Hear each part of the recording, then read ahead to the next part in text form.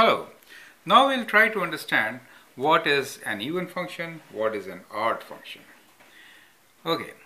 Now to give you some basics about even and odd, even function is a function which is symmetric about y-axis. So let me draw here what am I trying to say. Let's say we have a graph like this where let's take an example of a parabola. Correct. Parabola is an even function, the basic parent function. So I'll show you what I mean by even function. Let's say this is my parabola, y equals to x square. Correct? Now here what we see is this line, y-axis, acts like a mirror for this function. And we have a point here whose mirror image is on the other side of it, right? So if a curve is symmetric about y-axis, we say it has a line of symmetry. And that line of symmetry is y-axis, which means x equals to 0. And that function is even function.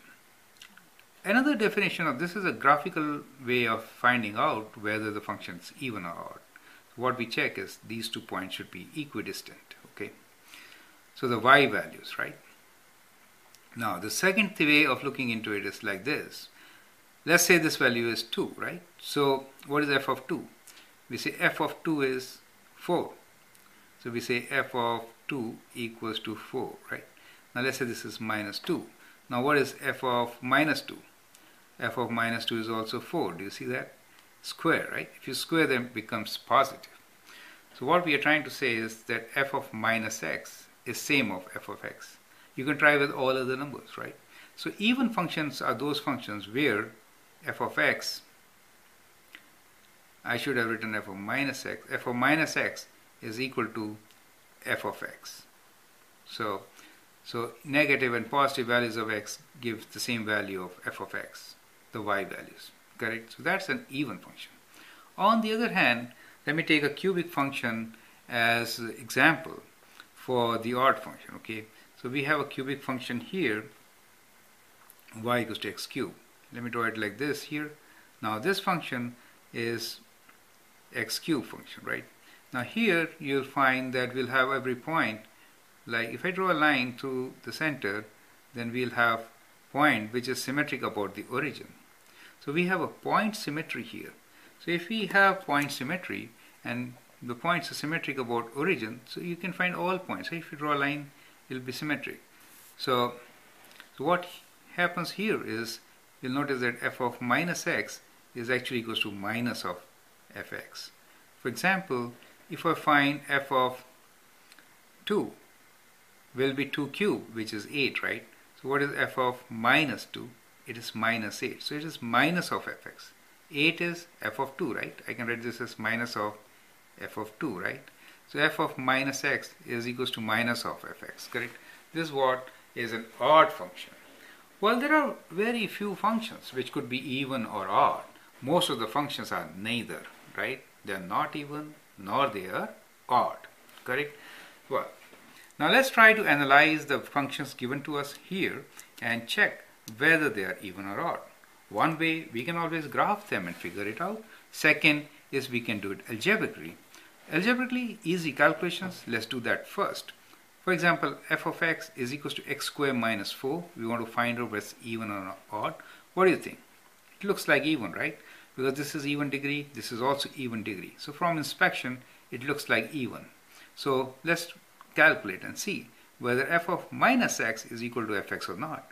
So let's replace all the x with minus x. So if I do so, I get minus x whole square minus 4, correct? Now, minus x whole square is positive, right?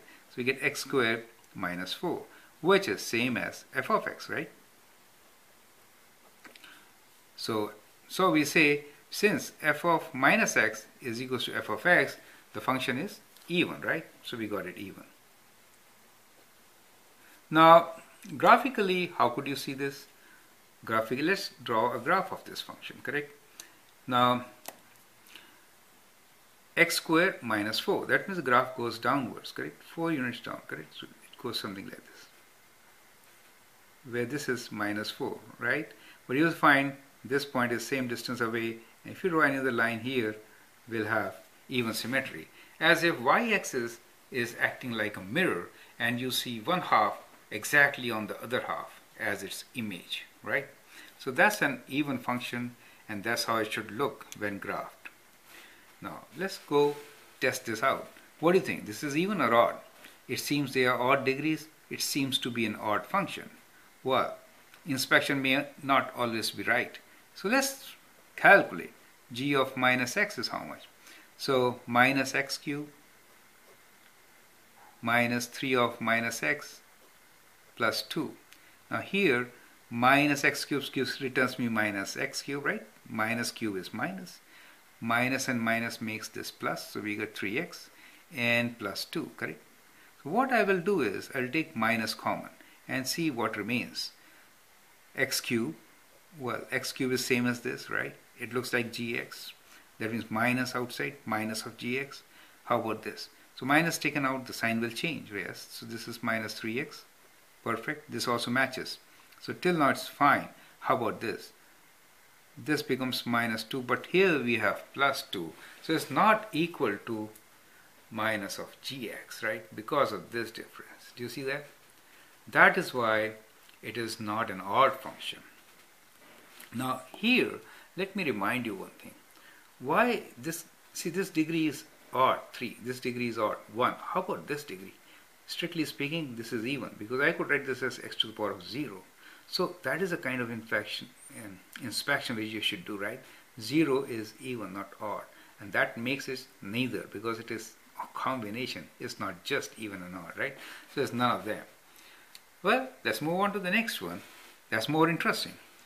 This looks perfectly even. The degrees are even, right? There's nothing 0 about or odd about it, right? So, but let's calculate. F of minus x equals to minus of x. We are replacing all x with minus x, right? Plus whole square.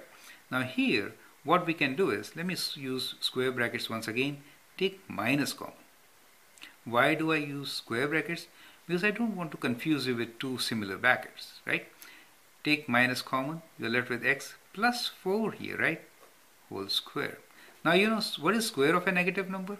Negative square is positive. So we are left with, we'll open the bracket now, x plus 4 whole square. Is it f of x? X is there, but we have a wrong sign. Oh my god.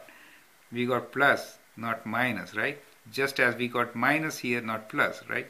So that makes it neither. It is neither odd nor even. So this is also neither, right?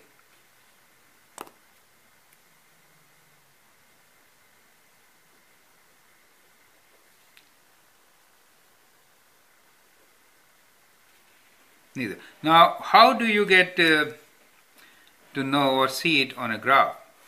So it's none of those even or odd functions. X minus 4 is what really? X minus 4 whole square means x square is moved 4 units to the right. So we have a graph here which moves 4 units to the right, like this, correct? Well, this point is what? This point is 4. Is it symmetric to y-axis? No, it is not. So if your function translates horizontally, it loses the even symmetry, right? But if it translates up and down, as we saw here, even symmetry is maintained. Do you understand? So these are a few things to learn from here. So first thing is you can graph and figure out whether it's even or not, or odd or not. Odd means symmetric about a point, and that point is the origin. Even means symmetric about a line, and that axis is y-axis. Here are some practice problems for you. So you can have many problems from your book, but I thought I'll give you some from here also. Have a good look at them. It says h of x is x squared minus 1 minus x minus 1 whole square. It's your first problem. Then sin x minus x cubed, and p of x is x cubed times x squared minus 1. Okay. Now try to see if these are even or odd. Now here let me tell you, sign of minus x, some students may not know, but you should know that sign of minus x is equals to minus of sin x, okay? Because sine is minus x is like this, right? Sine is positive here and here, but is negative here. When we are saying sine of minus x, that means we are expecting something here which is actually negative of this place, sine of x, correct? So you may use that here. Other things I think you understand. Those who haven't done trigonometry so far should assume that sine of minus x is minus of sine x and then attempt the problem. Okay? Try to understand these things, and if you have any doubts, do let me know. You can put your comments and then I'll be happy to solve them. Thank you.